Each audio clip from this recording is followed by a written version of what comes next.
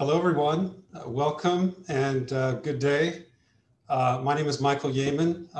We're here with the Guthy-Jackson Charitable Foundation, really appreciating your time and interest in another one of the breakout sessions. The online breakout session series is something the foundation is hosting to help provide information and education wherever possible to NMOSD patients, caregivers, families, and all stakeholders. We really appreciate your support and welcome you.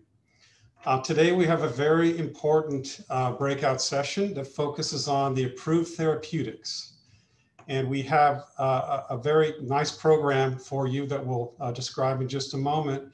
As always, for your consideration, we wanted to just outline a few of the perspectives. First, of course, the foundation is delighted to share information and education that relates to NMOSD.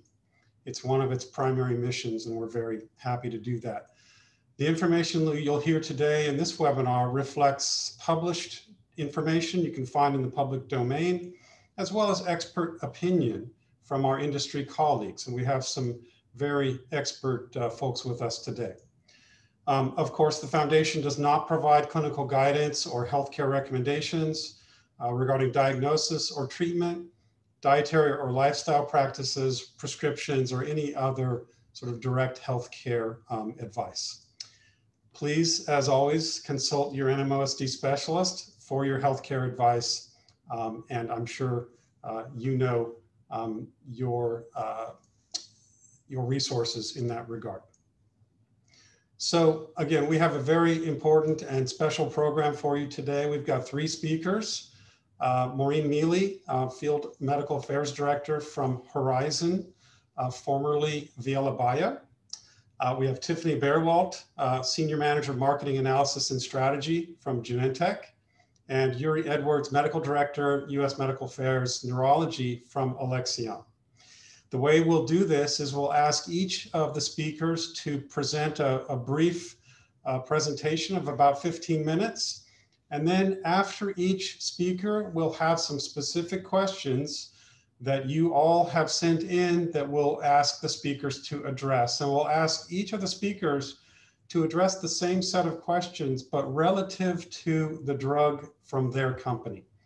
So we're going to get a very good set of information that should be highly useful to all patients on this webinar. So with that, let's start with Maureen. And Maureen, of course, is here from Horizon. You all know about Uplizna and the drug inebilizumab. So Maureen, please, if you would provide your presentation. Thank you so much. Thank you, Michael, and thank you to everybody who's out there listening in and interested in hearing about the 3 approved therapies. And of course, thank you to the Guthy-Jackson Foundation for giving us the opportunity. So as you heard from Dr. Yeaman, Viela-Bio is now Horizon Therapeutics.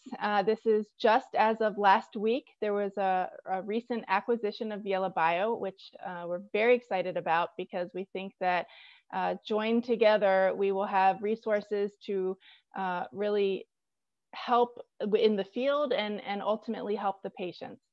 And just to give you a flavor of Horizon, I want to quickly read this. At Horizon, we believe science and compassion must work together to transform lives.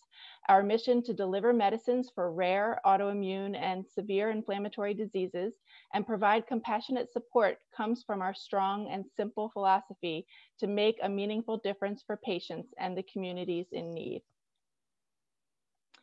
And so since I'm given the good fortune of going first, it gives me an opportunity to first highlight NMOSD disease state, and then of course we'll get into our trial itself.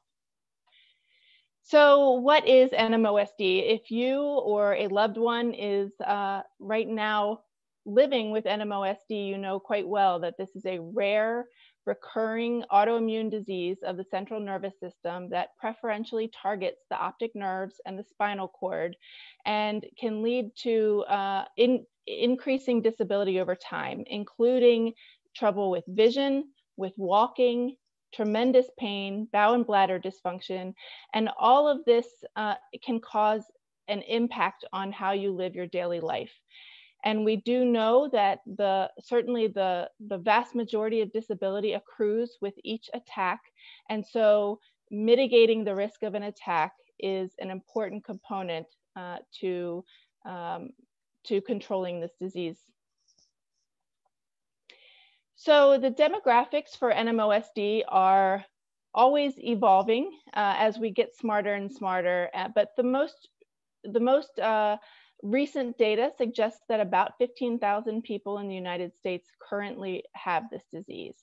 We know that about 9 women for every 1 man is affected, and also those of African and Asian descent are overrepresented. The median age for diagnosis is 40 years, but it's, or I should say for disease onset, but it's really quite a wide array of ages that can be affected by this disease. 80% of patients are seropositive for the aquaporin 4 antibodies. Aquaporin 4 is a protein that all of us have in us. It helps with the conduction of water across cell membranes. And in these patients who have NMOSD, they develop antibodies to this otherwise benign protein.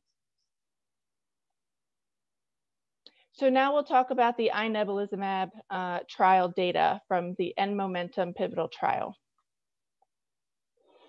This trial was conducted in 230 patients, and as you can see there, the vast majority of those patients, 213, were seropositive for the aquaporin 4 antibody.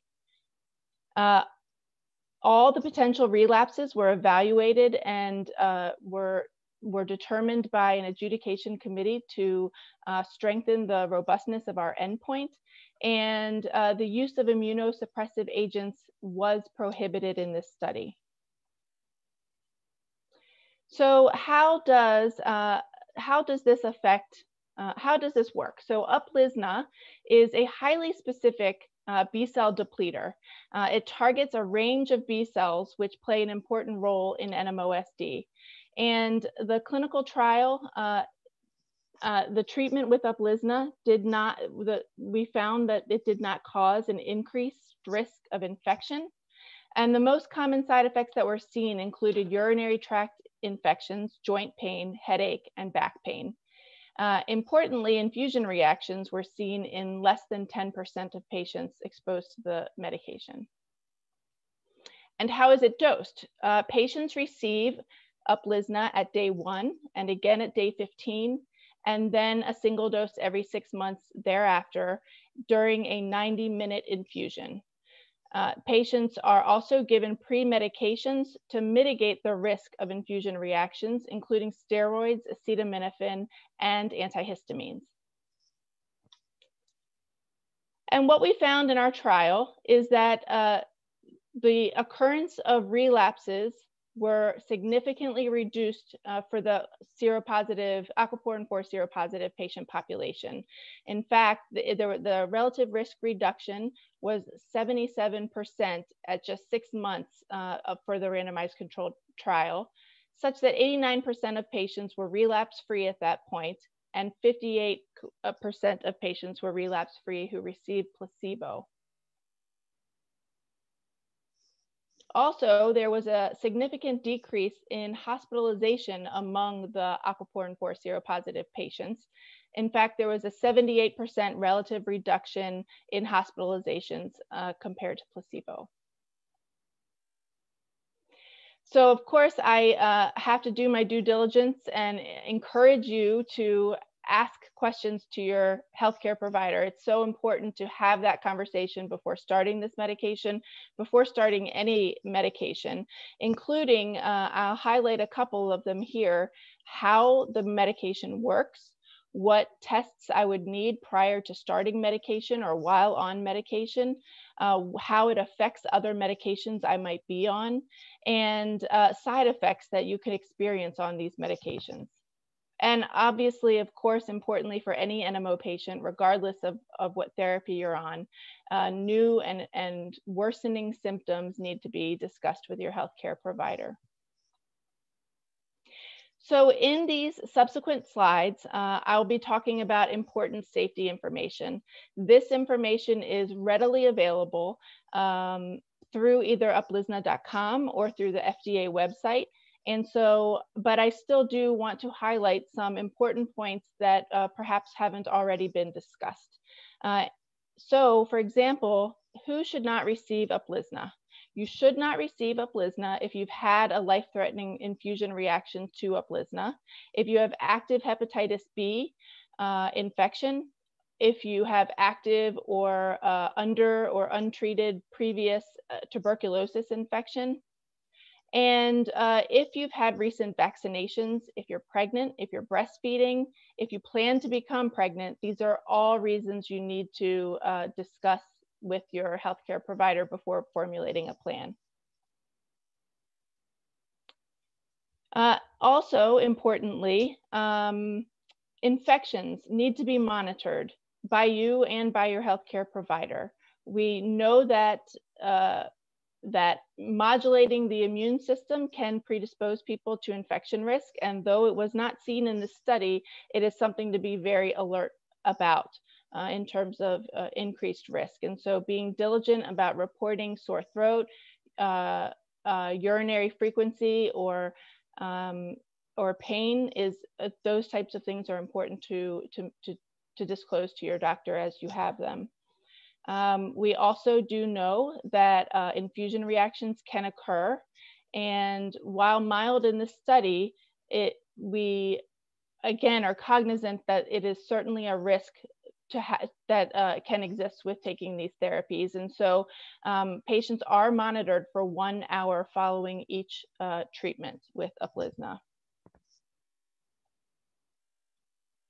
Progressive multifocal leukoencephalopathy. So PML may happen with Uplizna.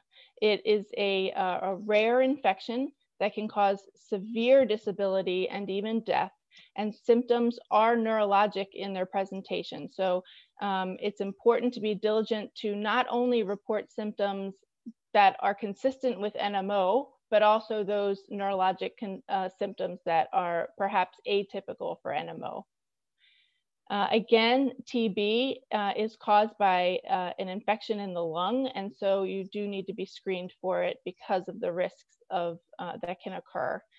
Vaccinations, certain vaccinations, specifically live or live attenuated vaccinations, are not recommended in people receiving Uplizna. And of course, whenever you receive any Uplizna, you need to discuss that plan with your provider. And also, there may be some monitoring at your healthcare provider's discretion of blood cell counts. So this is laboratory monitoring, and the plan can really be individualized in a conversation with your healthcare provider. Now, I know I covered a lot of information quite quickly, but if you do have any additional questions at the end of this entire session, I encourage you to be in touch with B. McLucas. B. McLucas works in patient advocacy, and this is her email address listed here. And again, I want to thank the Guthy-Jackson Foundation for giving us the opportunity to be here today. And additionally, you know, I thank you for your support, not only of the 3 companies, but also of healthcare providers and most certainly of patients themselves. Thank you. Maureen, thank you so much. Very helpful information.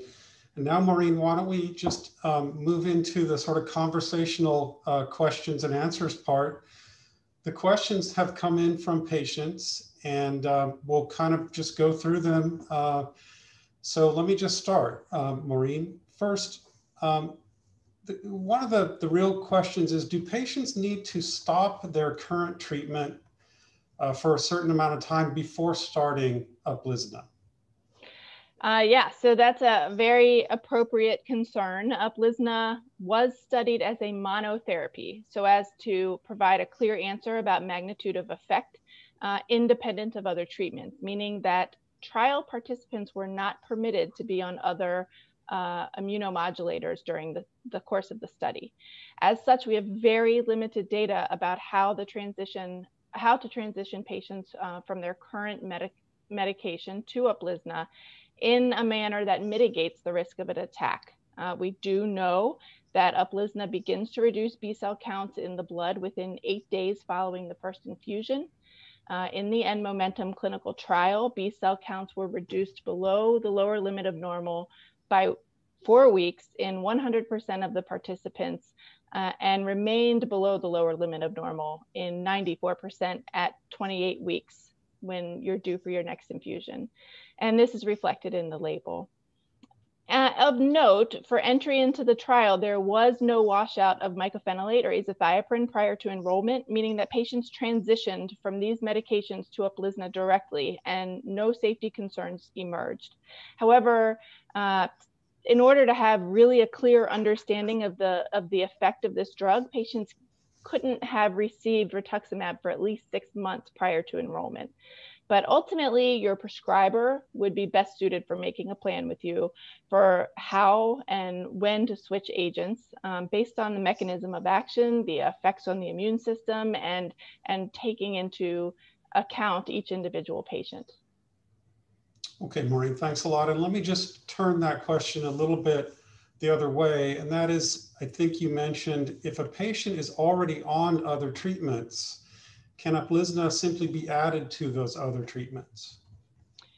So again, it was tested as a monotherapy. We showed efficacy as a monotherapy. So we were able to show an impact on relapses as a single agent therapy. And so again, there's very little information about, we do know that that oftentimes increasing the number of immunosuppressants can have an increased risk of infections. And so that needs to be considered when you and your healthcare provider make a plan. But importantly, the label of Uplizna is as a monotherapy.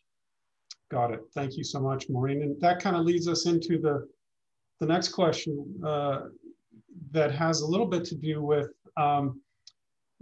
Uplizna is approved, and that took an important set of clinical trial data, et cetera. But patients, often ask, why is, using Uplizna as an approved drug perhaps better than using a drug that might have the same target or mechanism of action that's not approved? Sure. Well, first and foremost, I can't say that Uplizna is any better or worse than any other therapy, whether it's approved or not, since there have been no direct comparison trials with any other medication. While the mechanisms of action of Rituxan and Uplizna are similar in that they both target B cells, they're not the same. Uplizna targets CD19 positive B cells rather than CD20 cells.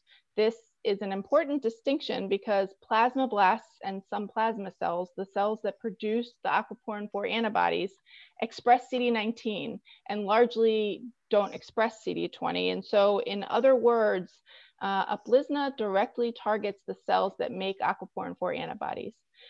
Some other factors that differentiate these two molecules are that Rituxan is chimeric, whereas Uplizna is humanized. The major difference between chimeric and humanized antibodies is the extent of amino acids of rodent origin used in the molecule. So in general, chimeric antibodies have a higher risk for allergic reaction. Most importantly, perhaps, is that we have rigorous data in a relatively large cohort of patients with NMOSD to support its use, and data to support use of other B cell depleters was largely not well controlled, or studies were underpowered, meaning they didn't have enough participants to give us a clear understanding of the efficacy. At least as important is that it was found under these same rigorous conditions to be safe in patients with NMOSD with over 4 years of data now. No trial has been conducted in NMOSD with any other B cell depleter that would lend itself to the rigorous regulatory reviews, such as through the FDA, towards the effort of having approval. Great, Maureen. And that kind of brings us to one of the questions about safety that patients are often interested in. What are the risks of infection with Uplizna? I know you mentioned PML, but if you could just address that as well. Thank you. Sure. So the risk for infection was similar between participants who received placebo as with Uplizna during the randomized controlled period, and no additional infectious concerns attributed to the medication were uncovered during the open label extension period, which so that's up to 4 years of treatment. And that was recently presented at a conference. PML is, as we've talked about, it's an opportunistic viral infection of the brain caused by the JC virus that typically only occurs in patients who are immunocompromised, and that, as I mentioned, can lead to death or severe disability. JC virus infection resulting in PML has been observed in patients with other B-cell depleting antibodies and other therapies that affect immune competence, including Rituxan. And however, no confirmed cases of PML were identified in Uplizna clinical trials. Nonetheless, diligent monitoring of your neurologic status by your healthcare provider is necessary because there is a risk.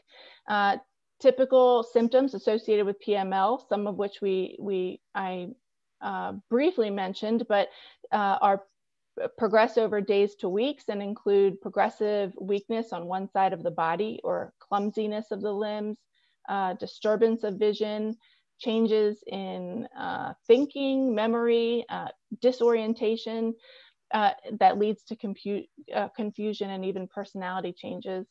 So at the first sign or symptom suggestive of PML, Uplizna should be withheld and appropriate diagnostic evaluations should be performed by your healthcare provider. Thanks a lot, Maureen. And for the next few questions, we'll try to, move a little bit more quickly. So okay. One of the questions has to do with who can use Uplizna. So is the drug safe and effective in young adults? Let's say somebody who's 20 years old, just beyond pediatric age, if you will. What's your thought about that, Maureen? Yeah, so and Momentum included participants as young as 18, and overall, Uplizna was found to be effective in adult patients seropositive for aquaporin 4. Now, despite being the largest trial in NMOSD, there were not enough patients, younger patients, to examine this subset of patients separately. However, because there's no expectation that a younger adult cohort would respond differently to the medication compared to the study population as a whole, it's approved for use in all AQP4 seropositive patients that are 18 and over. Great, thank you. And then in terms of routine monitoring or other testing that's necessary with Uplizna, can you give us a quick rundown on that and how often that monitoring is needed? Sure. So Uplizna hasn't been shown to affect or damage the liver or the kidneys, so there's no routine monitoring that's advised per se, but prior to your first dose, your healthcare provider will screen for hepatitis B, quantitative serum immunoglobulins, and tuberculosis. And in addition, your healthcare provider will determine if it's necessary to monitor your immunoglobulins or other types of cells that can be affected by this drug as needed. There's not a specific frequency, and it really can be individualized based on patient and providers' own plans and risks. Great.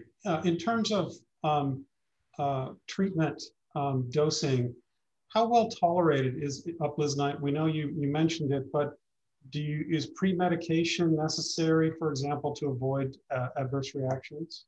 Yeah, so the pivotal trial showed adverse events or side effects to be similar between participants treated with Uplizna and those treated with placebo. And that does include the infusion reactions. In fact, no side effects to the infusion itself were reported in 96% of the doses given throughout the whole randomized controlled and open label extension components of the trial. No serious allergic reactions were seen, and the full dose was administered 99.5% of the time. And these data were all recently presented at a conference.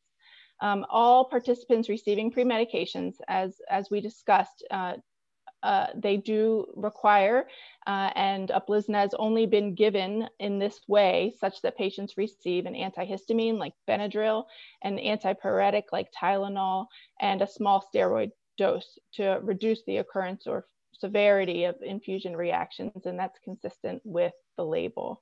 The most commonly occurring infusion reactions were headache, nausea, and sleepiness.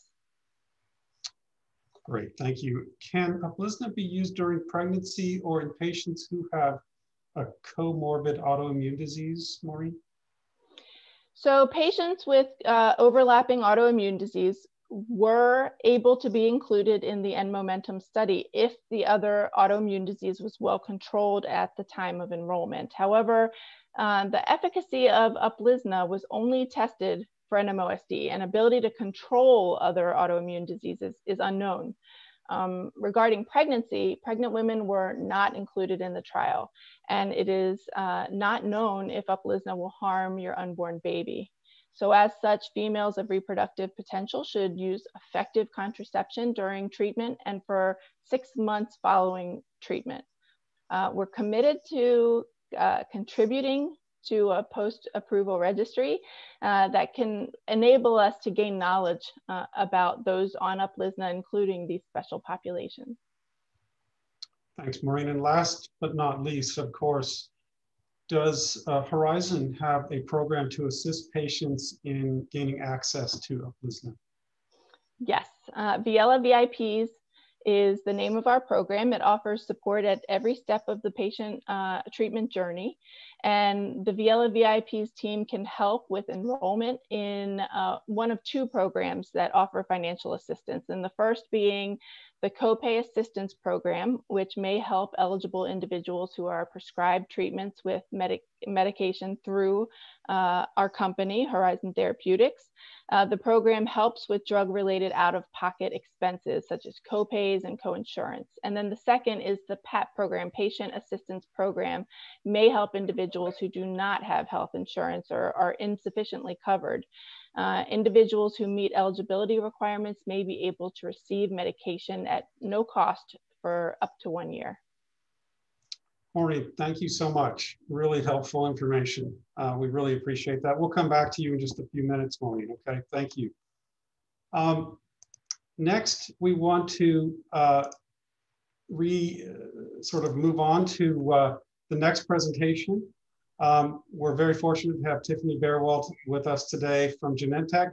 Tiffany is a Senior Manager of Marketing Analysis and Strategy. She'll talk about Inspring.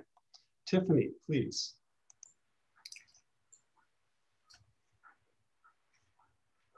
All right. Hi, everyone. First and foremost, thank you to the Guthy-Jackson Charitable Foundation and to each of you for the opportunity to speak today. My name is Tiffany, and I'm on the neuroscience team at Genentech. So approximately 6 months ago, the FDA approved Enspryng as the first and only subcutaneous treatment for adults living with AQP4 positive NMOSD. Today, my goal is to share more information about Enspryng. So I'll start by sharing a short video featuring real individuals living with NMOSD. Donna, Kitsia, and Kyla will share their personal experiences, including why they chose to start treatment with Enspryng.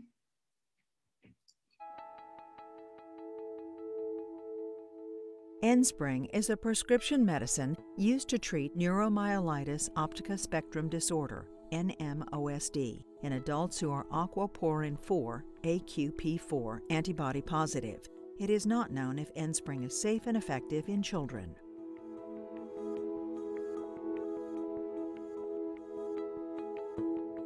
Back when I was diagnosed, there was no approved treatment for NMO. We tried different treatments, and I would have multiple relapses a year, and it was scary. My symptoms were continuing to add on. Like, I was getting new symptoms, and each time I had a relapse, it was worse. My neurologist told me about a clinical trial for a drug called satralizumab, which was specifically for NMO. When my neurologist mentioned that there was a trial out there for NMO, I was pretty excited about it. I was more than willing to try any kind of drug study or any kind of new treatment that was out there because I was not happy with the way my body was. Of course, satralizumab is now known as Inspring. I was ready for a treatment like Inspring, and my doctor thought I'd be a good candidate for it. My doctor and I went over the risks and potential benefits of the treatment. Enspring may cause serious side effects, including infections, increased liver enzymes, low neutrophil count, serious allergic reactions. The most common side effects of Enspring include sore throat, runny nose, nasopharyngitis, rash, fatigue, extremity pain, headache, upper respiratory tract infection, nausea, inflammation of the stomach lining, gastritis, joint pain, arthralgia. My doctor thought that the early trial results looked promising and that he thought I would be a good fit. I had a choice. I could stay at home in my chair, or I could try something that could potentially help me manage my disease. So far, my doctor and I are happy about our results with Enspring. Of course, this is my experience. Everyone's experience is different. I felt the decision to take part in the trial was a really good one. All these years, I have had no relapses, and I'm living my life.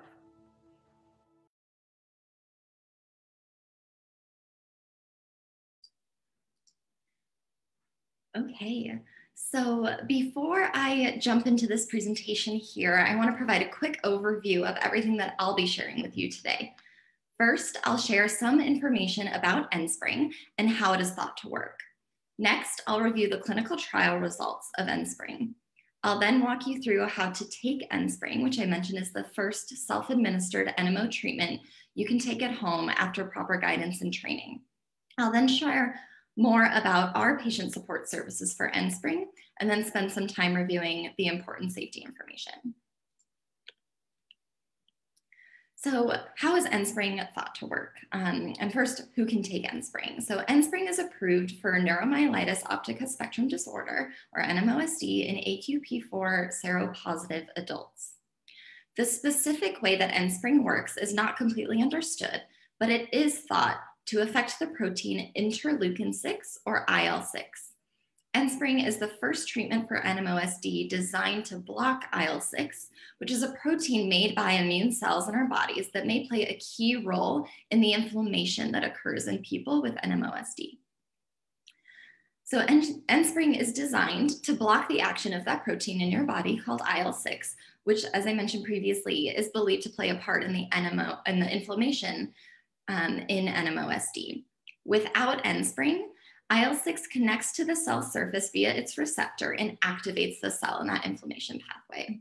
With Enspring, Enspring blocks IL-6 from connecting to the cell surface and prevents the activation of the cell.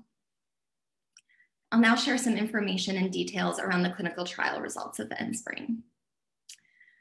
What were the goals of the Enspring clinical trials? So there were 2 distinct clinical trials conducted to determine whether Enspring alone or Enspring in combination with immunosuppressive therapy or other ISTs could lower the risk of relapse in adults with NMOSD versus placebo. These ISTs included azathioprine, mycophenolate mofetil, and or oral corticosteroids. Both of these 2 trials also measured how many patients were relapse-free at specific time points with treatment with Enspring. How was Enspring studied? So patients from countries around the world participated in the 2 trials.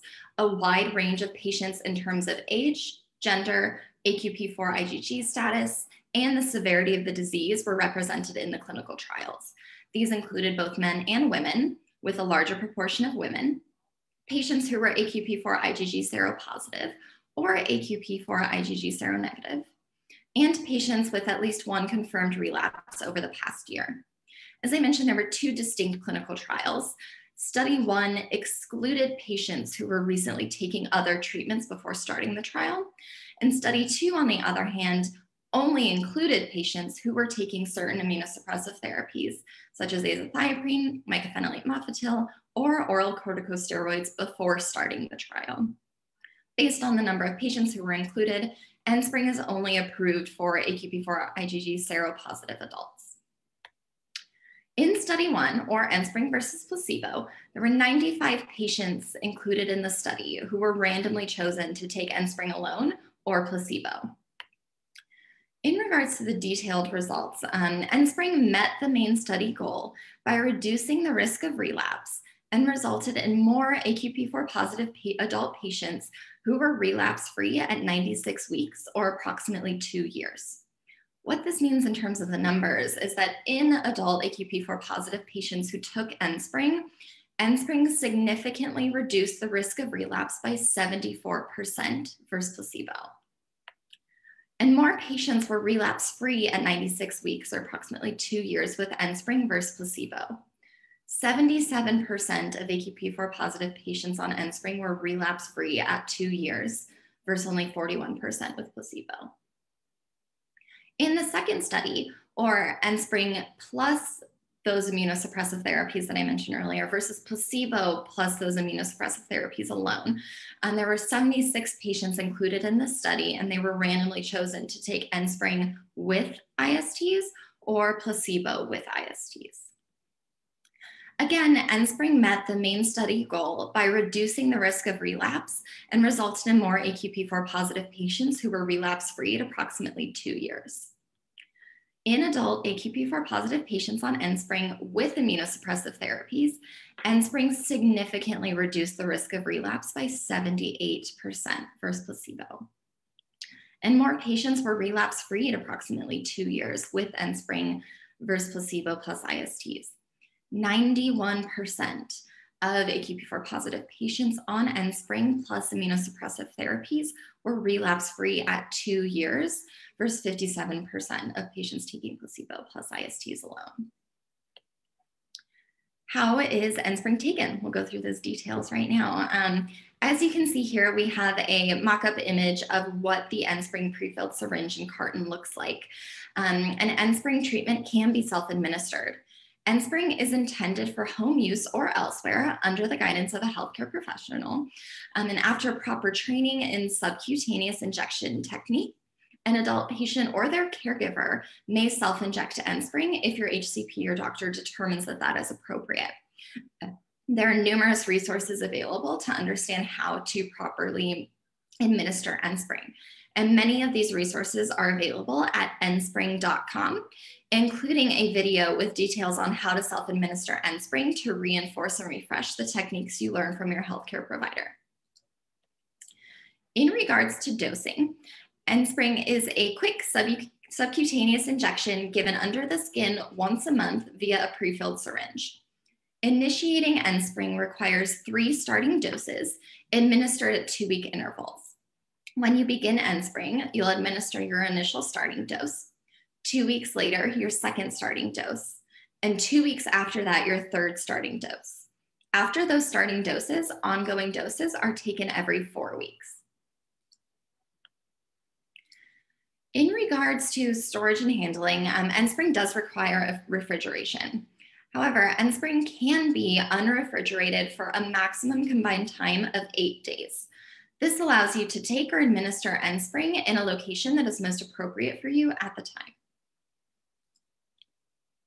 I'll now share some information about our patient support programs for Enspryng. Our focus on patients extends to the programs we've created to help patients get the Genentech medicine that they've been prescribed.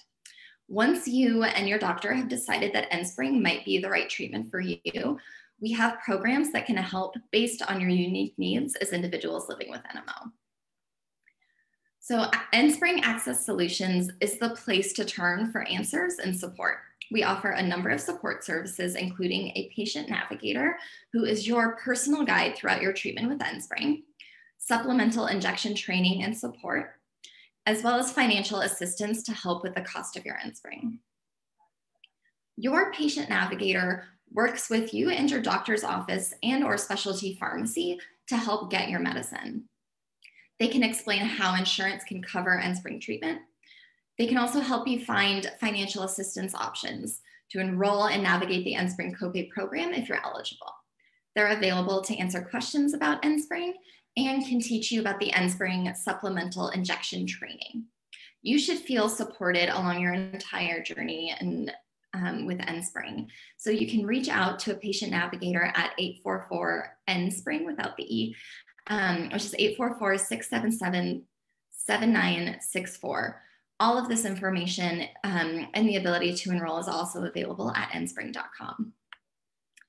We can also help with the cost of your medicine. Genentech is committed to helping you get the Enspryng your doctor's prescribed, and your patient navigator can help find assistance options to help you pay for Enspryng. If you have a commercial insurance plan, you may be able to use the Enspryng copay program. If you have commercial or public insurance plans, such as Medicare or Medicaid, you may be referred to an independent copay assistance foundation. And if you have no insurance coverage or can't pay for your medicine, the Genentech Patient Foundation may be able to help.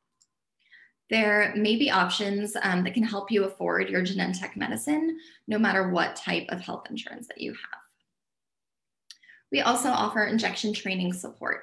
So Enspryng clinical education managers provide supplemental injection training to patients or caregivers to ensure that they're prepared to administer Enspryng. Clinical injection managers do not inject patients with Enspryng. However, they can set up a free one-on-one virtual injection training visit and provide ongoing injection training support throughout your Enspryng treatment journey. Again, call 844-ENSPRYNG without the E, or enroll online at www.enspryng.com. I will now share some important safety information about Enspryng. As I mentioned earlier, Enspryng is a prescription medicine used to treat neuromyelitis optica spectrum disorder in adults who are AQP4 antibody positive. It is not currently known if Enspryng is safe and effective in children. You should not take Enspryng if you are allergic to Enspryng or any of the ingredients in Enspryng, have an active hepatitis B infection, have active or untreated inactive tuberculosis. The most important information you should know about Enspryng is that Enspryng can cause serious side effects, including infections. Enspryng can increase your risk of serious infections, some of which can be life-threatening. Talk to your healthcare provider if you are being treated for an infection, or call them right away if you think you have signs of an infection with or without a fever, such as chills, feeling tired, muscle aches, and a cough that will not go away, skin redness, swelling, diarrhea, belly pain, feeling sick or burning when you urinate or urinating more than usual. Your healthcare provider will check if you have an infection and treat it if needed before you start or continue to take Enspryng. Your healthcare provider should also test you for hepatitis and tuberculosis before you start Enspryng. All required vaccinations should be completed before starting Enspryng. People using Enspryng should not be given live or live attenuated vaccines. These vaccines should be given at least 4 weeks before you start Enspryng. Your doctor may recommend that you get a non-live or inactivated vaccine, such as some of the seasonal flu vaccines. And if you plan to get one of these non-live or inactivated vaccines, it should be given whenever possible, at least 2 weeks before you start Enspryng. Enspryng may also cause increased liver enzymes. Your healthcare provider should order blood tests to check your liver enzymes before and while you're taking Enspryng, and they'll tell you how often you need to take these blood tests.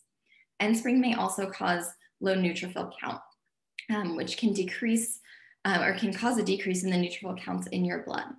Neutrophils are the white blood cells that help the body fight off bacterial infections, and your healthcare provider should order blood tests to check your neutrophil count while you're taking Enspryng. Enspryng can also cause serious allergic reactions. These reactions may be life-threatening and have happened with other medicines that are similar to Enspryng. Tell your healthcare provider right away before taking your next dose if you've had hives, rash, flushing after your injection. Seek medical treatment right away if you have any symptoms of a serious allergic reaction.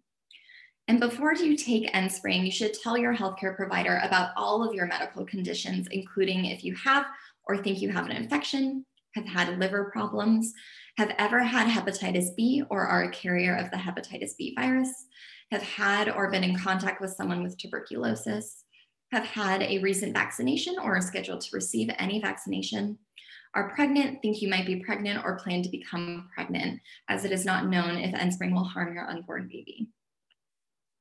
You should also tell your healthcare provider about all the medicines that you're currently taking, including prescription and over-the-counter medicines, vitamins, and herbal supplements. In regards to the most common side effects of Enspryng, these include sore throat or runny nose, rash, fatigue, extremity pain, headache, upper respiratory tract infection, nausea, inflammation of the stomach lining, and joint pain. And so with all that important, very important safety information, that brings me to all I have for you today. And I know that a ton of information was just shared, so don't worry if you feel like you missed something. You can find more information about Enspryng, including everything that I just shared with you in this presentation at enspryng.com. And so with that, thank you so much again. Tiffany, thank you very much. We'll now move into the same questions we asked before, but now specifically focused on Enspryng.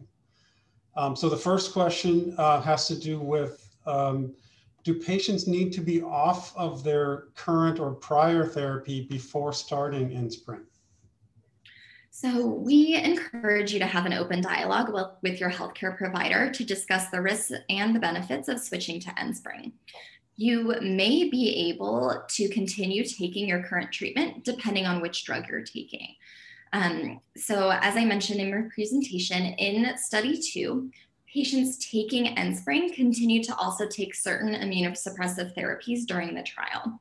These therapies included azathioprine, mycophenolate mofetil, and or corticosteroids. Your healthcare provider will help determine the most appropriate way to use Enspryng, whether that's alone or with certain immunosuppressive therapies. And so just to follow up on that, sort of the other side of the question, if someone is already on one of those therapies you mentioned, can they start Enspryng?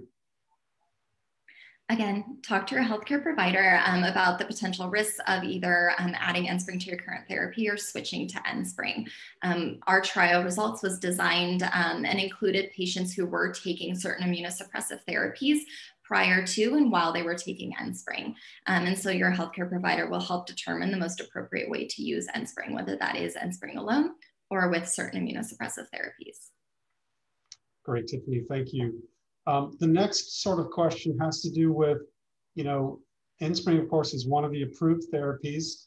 Why is Enspryng being approved better than other medicines that might have the same target or mechanism of action, but are not approved for NMOSD? So I cannot comment on how Enspryng compares directly to other therapies, as no head-to-head clinical trials have been conducted.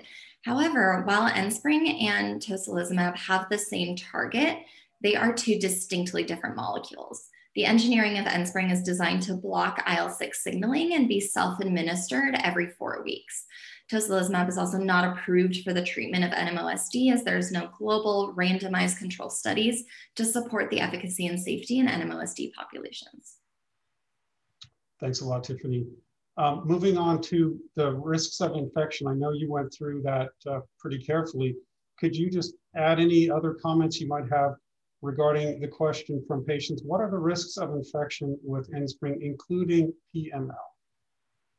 There is no PML risk associated with Enspryng. Enspryng can, however, increase your risk of serious infections, some of which can be life-threatening. Talk to your healthcare provider if you're being treated for an infection, or call them right away if you think you have signs of an infection. Your doctor will check if you have an infection and treat it if needed before you start or continue to take Enspryng. And Tiffany, you mentioned whom can be prescribed Enspryng, but could you just address this question also? Is your drug safe and effective in young adults? Let's say persons who are just beyond pediatric age, say 20 years old, for example. So Enspryng has been FDA approved for use in AQP4 positive adults who are 18 years and older. And while 8 adolescent patients aged 13 through 17 were enrolled in Enspryng's clinical study 2, the FDA determined that safety and efficacy could not be evaluated in adolescents, given the population size within that clinical trial. Okay, thank you. And regarding monitoring or blood work, can you just add anything to what you've already said regarding, routine monitoring or other testing that might be necessary with Inspring, and if so, how often? Sure. So your doctor will check if you have an infection and treat it if needed before you start or continue to take Enspring. And they should test you for hepatitis and tuberculosis before you start taking Enspring. Your doctor should also order blood tests to check your liver enzymes before and while you're taking Enspring, and they'll let you know how often you need to have these blood tests. In addition, your doctor should order blood tests to check your neutrophil count while you're taking Enspring. Tiffany, during the injection administration or prior to it, is any pre-medication necessary to avoid adverse reactions, and is the drug well tolerated? So no pre-medications are required before the administration of Enspring. Great. And then you mentioned again a little bit about this topic, but one of the questions that is important to patients: can Inspring be used during pregnancy or in patients who have an autoimmune disease in addition to an NMOSD? So in regards to pregnancy, there is no adequate data on the developmental risk associated with the use of Enspring in pregnant women. Therefore, before you take Enspring, tell your doctor if you are pregnant, think you might be pregnant, or plan to become pregnant. In regards to having more than one autoimmune disease, there are no specific studies designed to assess Enspring in patients with more than one autoimmune condition or for use in combination with other medications for such diseases. As such, patients with more than one autoimmune disease should talk to their doctor about their specific conditions and what treatment might be right for them. That being said, Enspring is not contraindicated in patients with other autoimmune conditions. And in fact, there were 31 patients enrolled in the Enspring studies with concomitant autoimmune diseases. And these most commonly reported autoimmune diseases were Sjogren's syndrome, systematic lupus erythematosus. And in those NMO patients with concomitant autoimmune diseases, Enspring demonstrated comparable safety and efficacy to the overall study populations. Thanks for that info, Tiffany. And then lastly, but of course not least, you did cover some of the programs that Genentech has for providing access to patients, but could you just say anything else about what assistance programs there might be for patients to access Enspring? Absolutely. So as I mentioned earlier, Genentech is committed to helping you get the Enspring that your doctor prescribed. And Enspring Access Solutions is the place to turn for answers and support. We offer a number of support services, including a patient navigator who's your personal guide throughout your treatment with Enspring, supplemental injection training and support, and financial assistance to help with the cost of your medicine. And so once you and your doctor have decided that Enspring might be the right treatment for you, your personal patient navigator is available to help you find assistance options so that you can help or that can help you pay for your Enspring. And there may be options that can help you afford your Genentech medicine no matter what type of health insurance you have. And so you can reach out to a Genentech Access Solutions patient navigator at 844-Enspring or enspring.com and find more information there. Tiffany, thank you so much. We really appreciate the information. We'll come back to you in a few minutes, okay? Thanks a lot. Thank you. Next, let's move forward, and we want to welcome Yuri Edwards, Medical Director, U.S. Medical Affairs Neurology from Alexion, to tell us more about Soliris. Yuri, please. Michael, thank you very much for the introduction and for the opportunity.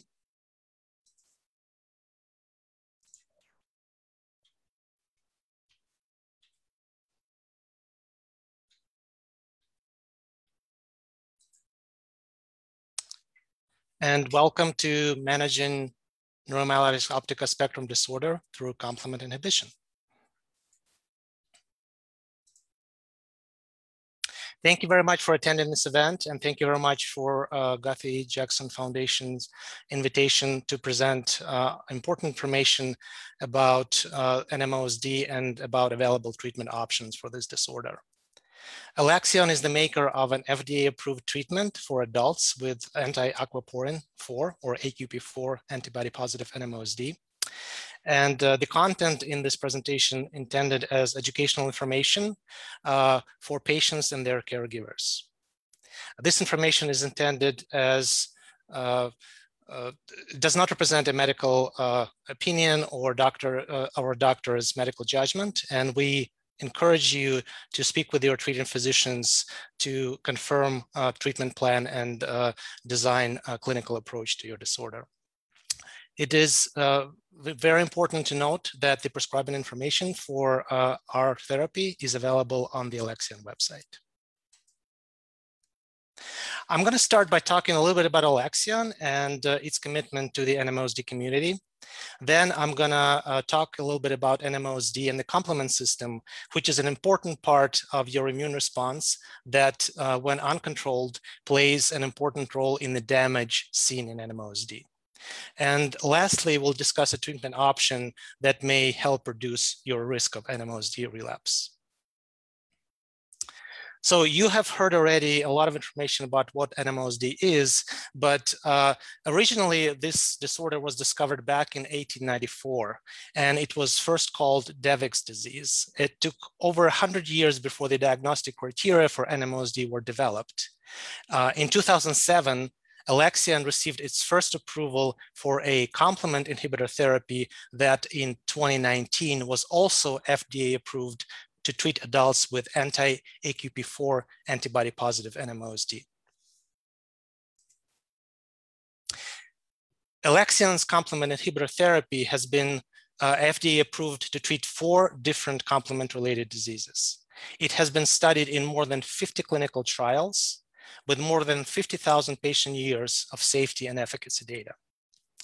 Patient years are calculated by multiplying the number of patients being observed by the number of years of observation. For example, if a clinical trial followed 100 patients for 1 year each, it would equal 100 patient years. Or if the trial followed 25 patients for 4 years each, you'd also get 100 patient years. Post-market experience is defined as the length of time that has passed since the therapy has been approved by the FDA for its original indication. In total, Alexion has 5 FDA-approved medicines that treat 7 rare diseases and conditions, including anti-AQP4 antibody-positive NMOSD in adults. So what is NMOSD? It's an autoimmune disease that causes your immune system to attack your central nervous system. These attacks are also known as relapses. They are unpredictable and may be severe and recurrent, primarily causing damage to your nerves in the optic tract and the spinal cord. What are antibodies and why are they important in NMOSD? Around 73% of patients with NMOSD have the anti-AQP4 antibody. An antibody is something that your immune system produces to help fight off anything that your body thinks is a foreign or dangerous matter. In anti-AQP4 antibody-positive NMOSD, the anti-AQP4 antibodies cause your immune system to attack your CNS instead. These antibodies activate complement system, and therefore they protect your body from threats such as certain types of infections.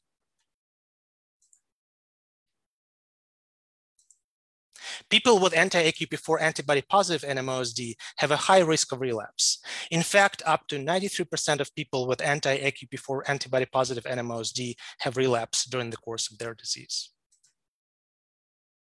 In a healthy person, complement receives signals from antibodies, telling it to attack things like bacteria and other threats. In NMOSD, complement is wrongfully triggered by anti-AQP4 antibodies to attack areas of your central nervous system. That uncontrolled activity can cause inflammation and damage to cells in your optic nerves and spinal cord. Complement plays a crucial role in the damage found in the optic nerves and spinal cord in anti-AQP4 antibody-positive NMOSD. Fortunately, there is an Alexion FDA-approved treatment specifically designed to target and block complement. Soliris is the first and only FDA-approved drug for the treatment of adults with anti-AQP4 antibody-positive NMOSD. It is prescribed to treat adults with a severe NMOSD who are AQP4 antibody positive. It is not known if Soliris is safe and effective in children with NMOSD. What is the most important safety information that you should know about Soliris? Soliris is a medicine that affects your immune system and can lower the ability of your immune system to fight infections. Soliris may increase your chance of getting serious and life-threatening meningococcal infections that may quickly become life-threatening and cause death if not recognized and treated early. You must receive meningococcal vaccines at least 2 weeks before your first dose of Soliris if you are not vaccinated. If your doctor decides that urgent treatment with Soliris is needed, you should receive meningococcal vaccination as soon as possible. If you have not been vaccinated and Soliris therapy must be initiated immediately, you should also receive 2 weeks of antibiotics with your vaccinations. If you had a meningococcal vaccine in the past, you might need additional vaccination. Your doctor will decide if you need additional vaccination. Meningococcal vaccines reduce but do not completely eliminate the risk of meningococcal infections.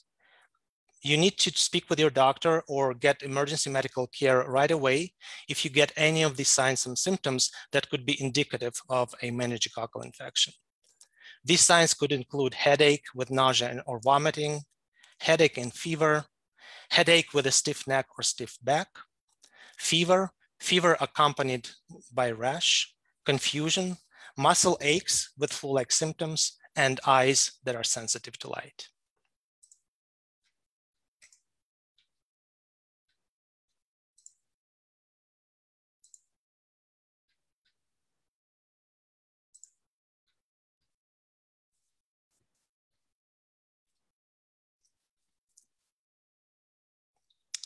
So now I'm going to talk a little bit about PREVENT clinical trial that led to approval of Soliris by the FDA. In the PREVENT clinical trial, Soliris was shown to significantly reduce the risk of relapse. For this trial, 143 adults with AQP4 antibody-positive NMOSD were enrolled. 96 of them received Soliris, whereas 47 received placebo. The duration of the study was over 3 years.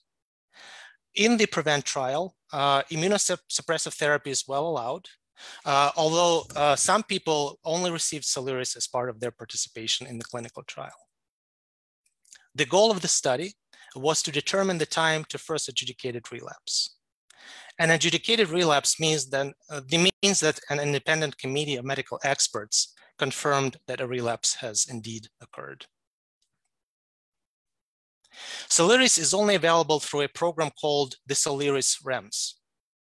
Before you can receive Soliris, your doctor must enroll in the Soliris REMS program, counsel you about the risk of meningococcal infection, give you information and a patient safety card about the symptoms and your risk of meningococcal infection, as mentioned before. Make sure that you are vaccinated with the meningococcal vaccine, and if needed, get revaccinated with the meningococcal vaccine. Ask your doctor if you're not sure if you need to be revaccinated.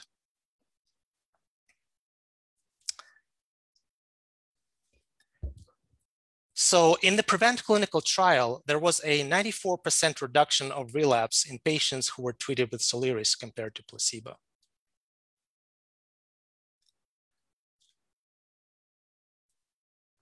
In addition, 98% of people who received Soliris were relapse-free at 48 weeks compared to 63% in the placebo group.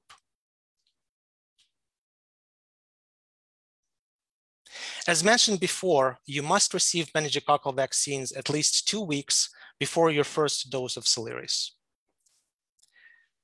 You should receive a vaccine called MAN-ACWY, and you need 2 doses of this vaccine at least 8 weeks apart.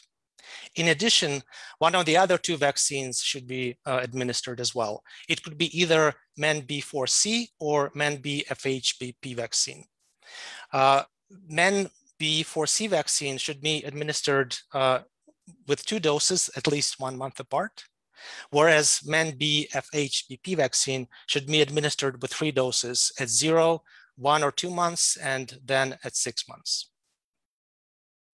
Also, make sure that any necessary booster vaccines are administered with consultation with your physician.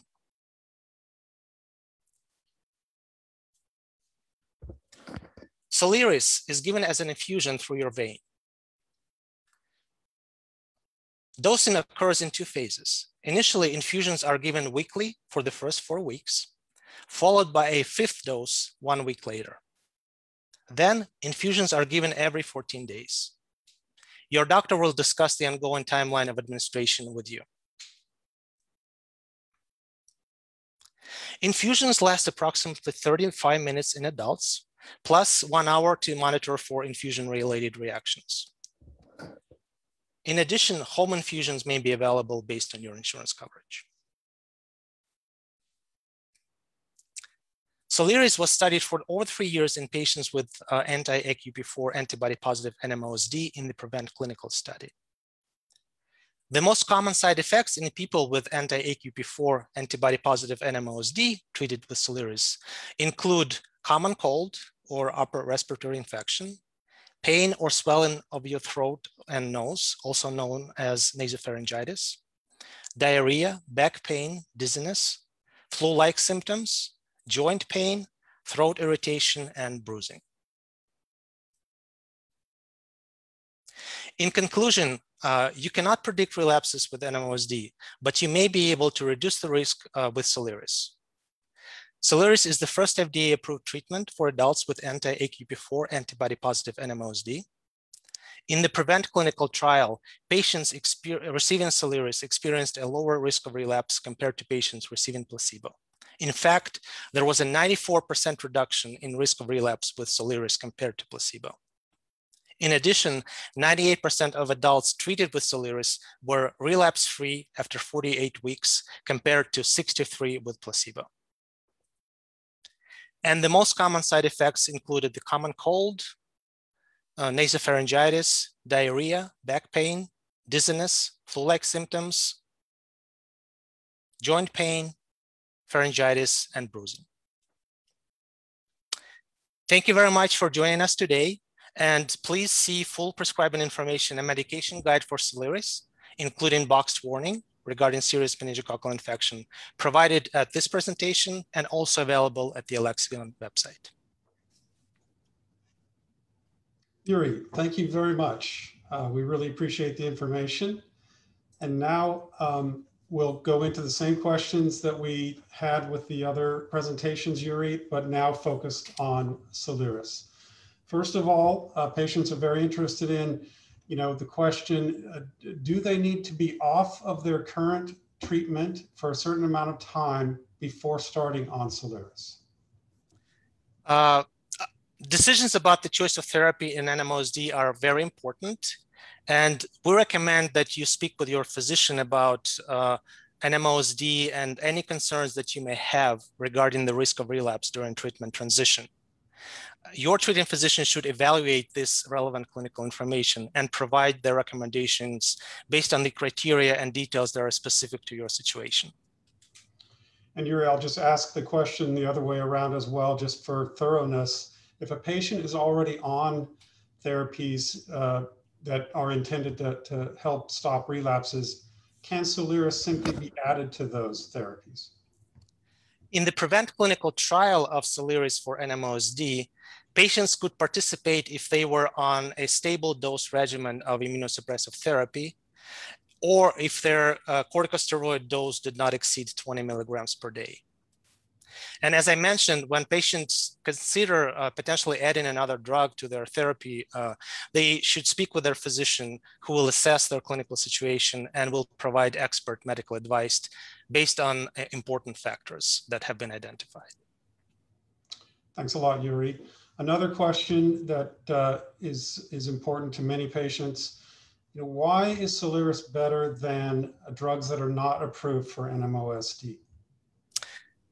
As we have seen already today, there have not been any direct comparison studies that evaluated safety and efficacy of different drugs that have been used to treat NMOSD, both those who have been approved by the FDA and those who have been used off-label. Therefore, the decision to use any specific therapy in the clinical management of this disorder will depend on many factors. And these factors should be clearly evaluated and discussed with your treating physician. Thanks, Yuri. You covered, potential meningococcal infection. Patients are also interested, are there other risks of infection with Soliris, including PML?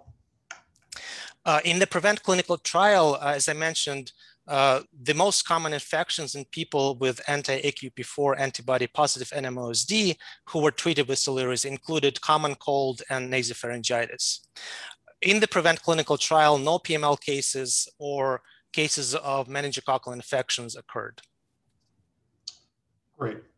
And with respect to who can be prescribed Soliris, questions come in, Yuri, that relate to, is Soliris safe and effective in young adults, say folks who are just beyond pediatric age, let's say, for example, 20 years old?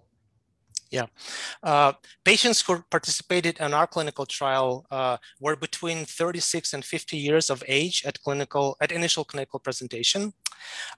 In the future, we hope that more information may become available about the real-world use of Soliris in patients in other age groups. In the interim, you should always speak with your doctor about your NMOSD, any specific symptoms that you may be experiencing, and your treatment options. As you know, Soliris has been approved for use in anti-AQP4 antibody positive NMOSD in adults starting with 18 years of age. Thanks, Yuri. With respect to ongoing use of Soliris, is there routine monitoring or blood work or other tests that are needed? And if so, how often are those needed? Patients with NMOSD who receive Soliris are not routinely monitored for changes in their blood or by using any other tests. In terms of the safety considerations, as I mentioned, if you're experiencing any specific symptoms that might be indicative of meningococcal infection, it is important that you discuss them with your physician, who would be able to conduct proper clinical evaluation and diagnosis. However, any routine monitoring is not required for patients who receive Soliris. Thanks, Yuri. And then with respect to actual dosing, can you say a few words about how well tolerated is Soliris, and is pre-medication needed to avoid adverse reactions? In our clinical trials, no patients experienced an infusion reaction which required discontinuation of Soliris. However, there is a potential risk that these infusion reactions may occur, which may include hypersensitivity reactions. Therefore, if patients have had any history of allergy to any components of Soliris, they should not be receiving our therapy. Also, as mentioned earlier during the presentation, patients must receive meningococcal vaccines at least 2 weeks before their first dose of Soliris if they're not vaccinated. If their physician decides that urgent treatment with Soliris is needed, they should receive meningococcal vaccination as soon as possible. And finally, if they have not been vaccinated and Soliris therapy must be initiated immediately, they should also receive 2 weeks of antibiotics with their vaccinations. Thanks, Yuri. And then with respect to who can use Soliris, patients ask, can Soliris be used during pregnancy or if one has an autoimmune disease in addition to NMOSD? There are limited data on outcomes of pregnancies and patients with other autoimmune disorders based on our clinical trials. Pregnant women were excluded in the PREVENT trial. However, we know of cases of women who became pregnant during the trial and delivered their babies. These data have not identified any concerns for specific adverse developmental outcomes in pregnancies. In addition, patients who receive Soliris have not been identified with any additional background risk of unfavorable pregnancy outcomes to our knowledge. Great, Yuri. And last but not least, of course, patients are very interested in whether Alexion has programs to assist them in gaining access to Soliris. Alexion offers a complementary personalized patient support program that is called OneSource. OneSource is designed to support specific needs of patients with NMOSD. This program can support patients with disease information, health insurance navigation, and community connections, as well as ongoing support while traveling or during various life changes. OneSource has been designed to serve as a bridge between the patient and their physician to ensure that the integrity of their treatment plan is maintained. We have OneSource case managers who can serve as a valuable resource along your patient journey. They can help in several important ways by providing educational and useful disease information that's related to NMOSD. These resources could include brochures and website resources, as well as addressing your questions about treatment logistics. In addition, OneSource case managers can also help with health insurance navigation in several important ways. For example, they can help with information to understand the insurance plan and coverage options. They can find information on alternative funding options and resources if you have funding concerns or gaps in coverage. In addition, Alexion also has a copay program that helps eligible patients reduce out-of-pocket costs that are related to treatment or infusion. OneSource also provides ongoing support to help when the treatment location or insurance coverage changes to facilitate smooth transition. And OneSource can also help with community connections by providing information about in-person and online meetings and events, patient support meetings, and advocacy groups. Yuri, thank you so much. Very, very helpful information. We really appreciate it. We'll now ask each of the speakers to join us back on video, and we'll just address a couple of consensus questions that have come in from patients, and then we'll move on to the last part of the program. So let me just share the screen here. One moment, please.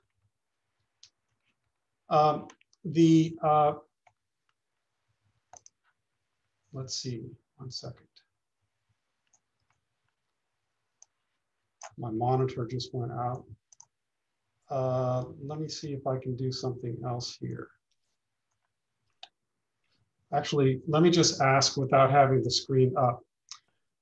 We do this real world, this is live TV, so we just, we'll go with it. Some of the questions that came in had to do with more general development of new drugs and new trials in the field of NMOSD. And one of the questions has to do with what, if any, trials are going on for use in pediatrics. And why don't we just generally ask, let's see, Yuri, why don't you, if you wouldn't mind, just answer that question sort of in general with respect to overall events in the field. Thank you, Michael. So as has been discussed already today throughout all three presentations, safety and effectiveness of currently approved FDA treatments for the treatment of NMOSD in pediatric patients have not been yet established. However, Alexion is currently conducting a study of the safety and efficacy of eculizumab, which is an active component of Soliris, in pediatric patients with relapsing NMOSD. The study is recruiting eligible patients who are aged between 2 and 17 years old. And the anticipated study completion date is December 2024. You can find additional information about this trial on clinicaltrials.gov. Thanks, Yuri. Another question has to do with the potential clinical trials or other developments with respect to MOG-positive disease or seronegative disease. And in general, in the field, maybe we could just ask Tiffany to address that question. Absolutely. So currently, there are no ongoing studies in MOG-positive or seronegative patients. Thank you, Tiffany. And then lastly, the other question that patients are very interested in, generally in the field, has to do with the potential effect or benefit of the approved drugs on pain or cognition. And Maureen, we know you've done some work in this area. Could you just address that one for us, please? Sure, of course. That's an important question. So in addition to mobility, visual, bowel and bladder dysfunction, pain and cognition issues are terrible consequences of this disease that result from previous damage done to the central nervous system during these inflammatory attacks.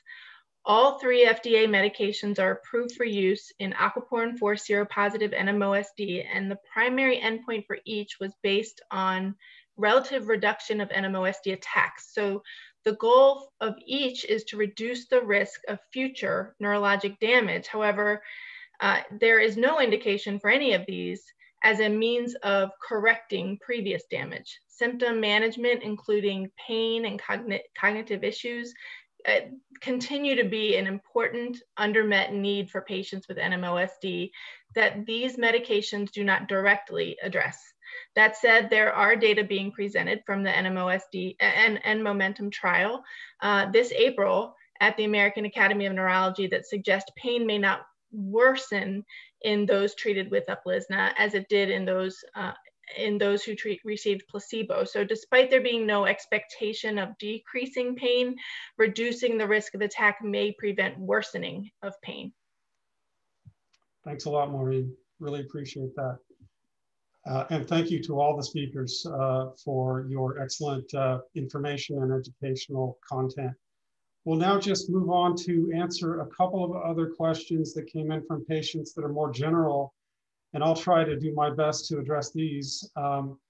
One question that is common is, why are the new medications any better than what is already out there? Why does approval matter?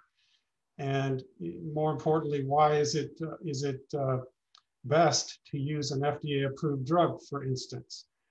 And there's several reasons that could be considered, and these don't encompass all possible answers, but I'll just try to offer a few thoughts.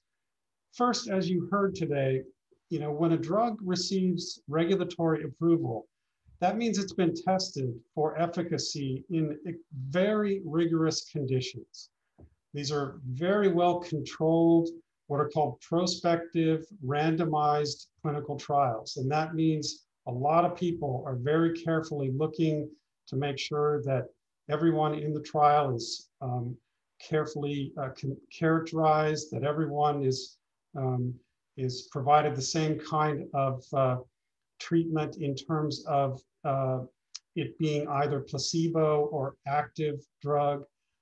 There's also an incredible amount of data analysis and, of course, review by the regulatory experts. So when a drug becomes approved, that means it has met a lot of standards. And that makes a big difference between an approved drug and a drug that's not approved for NMOSD.